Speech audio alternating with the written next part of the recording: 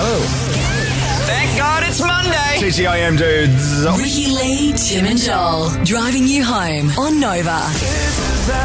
You know how every band has a documentary now. And I love that because I love a music documentary. Yeah. I love a music documentary. What's the best music documentary? That is hard. It's very Some Kind of Monster's hard to beat because that was one of the first ones, the Metallica one. That's so good. And also you're like, who would allow cameras in this situation? You guys are tearing each other apart. I mean, Ole, the Rolling Stones one going to South America is incredible. The access is nuts. Meet Me in the Bathroom, which was based on an amazing book. But Nickelback have decided to throw a little documentary together. It's called Hate to Love Nickelback. I saw a bit of the trailer today.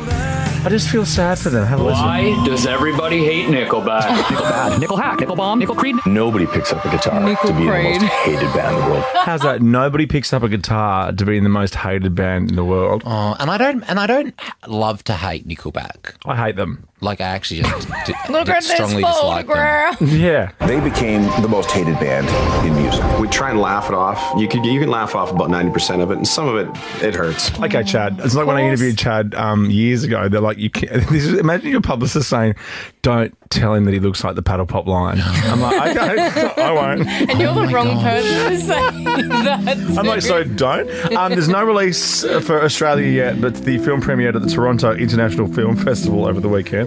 So you ran out of films. But they're obviously making money, Nickelback, to survive. They'd be loaded. They would have made so much money. Ricky Lee, Tim and Joel on Nova.